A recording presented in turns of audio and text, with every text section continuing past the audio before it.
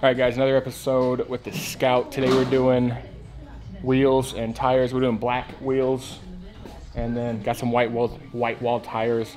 So here's a few shots of what the bike looks like before, and I'll show you guys after here in just a second, walk you through the process, what it takes, how easy it is, and what it'll look like afterwards. See you guys in a minute. So this is Ken down at the bike shop here in Wichita. The Bike Shop Inc. And I'll link it down below, guys. You can check them out. Oh, there we go. Perfect. And then people can call you guys at all hours of the night and ask you about weird stuff. Yeah, perfect. There we go.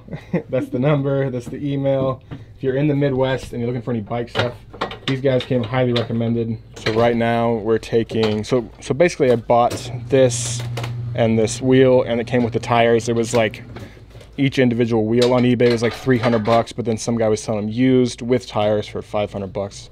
So I was like, yeah, save 100 bucks and get some tires. But the tires turned out to be not so good. So then I bought these white walls to throw on those, and then hopefully magic happens. Hopefully I can keep them clean. I just thought of that.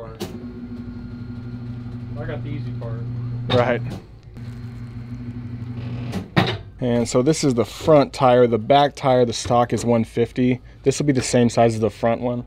But the back right here is going to be, this is a 150, that's a 170. So this is the size difference here between the 150 and the 170, in case you guys are wondering if you want to throw one on your Scout. You can go up to 180 apparently, but I don't want to risk that.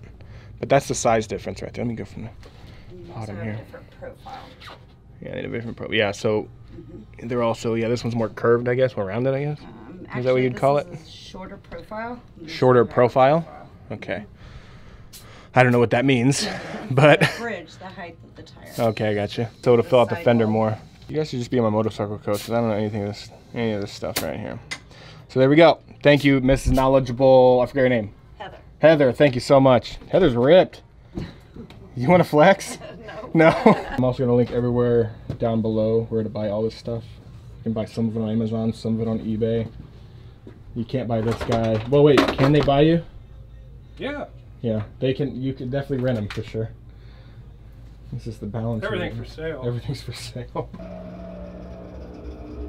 So this is the bike shop when you walk in, greeted by two lovely ladies right here.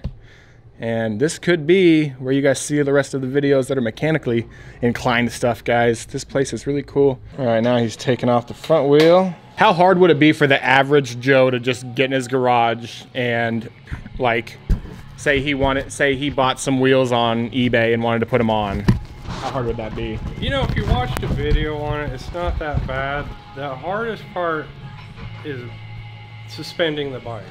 And oh yeah, because this is, yeah, you have a full-on like in crazy lift here. Because this bike, if you can't tell, is like off the ground. It doesn't look like it from above, but it's off the surface here. The winch helps us from having to put a jack underneath it. There's really not too many places to tie them down that great in the back, so the winch. Well, we're gonna with shop secrets right now, but you know, here's the operation. Got a big winch up here. Maybe your arm. And it comes down with some straps right there. It lifts up, and then now the bike is off the ground. Trick is put grease on them. This one has a little grease on it, but if you don't keep grease on these things, the next guy might not be able to take them out. Oh yeah. You'll run through water and get moisture in there, and they'll rust in there. Good thing the last guy put grease on. That's probably the factory. These are probably original tires. And these are the stock brakes I have, and the wheels that I bought off eBay came with like old rusty ones, so I'm gonna put the good ones on them. All right, now the new tire goes on. Reinstall the brakes. Make sure it spins free. Make sure the brake works right. Nice. If something's out of place, you'll get a drag. You get a what? It'll drag What's that? many times. That's It's the sound of the brake on the rotor. yeah. So that's normal. That's normal. Gotcha. So for the back ones, we have to tie down the bike right here. And get a jack. Jack up the back. Also, we are installing a license plate bracket today. I only have the temporary tags on still, but we were thinking, you know, we're taking the axle out right now, might as well throw this on because this literally just goes onto the axle right there with that hole. And this was like 10, 15 bucks on Amazon. I'll link it down below as well, guys, so you can find it if you're interested in getting one of those custom looking thingamajobs. Was it all greased up? It was. Gotta love it. I'm very impressed. Gotta love Indian.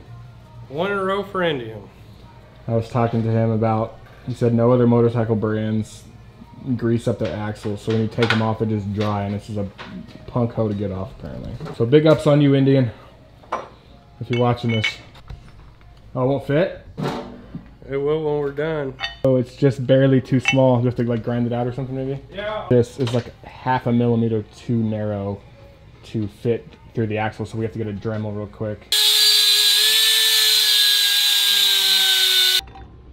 It fits. Look at that. Rear tire comes in. Indian Scout hack. We took off the back tire. Look what's back here. There's a little, if I can get it out. Allen wrench / screwdriver. Very cool, right? Scrap tires from the new rim.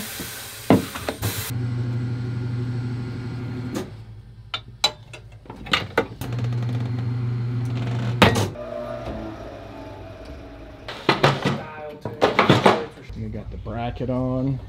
So this will be right here. License plate will go there. That'd be really cool.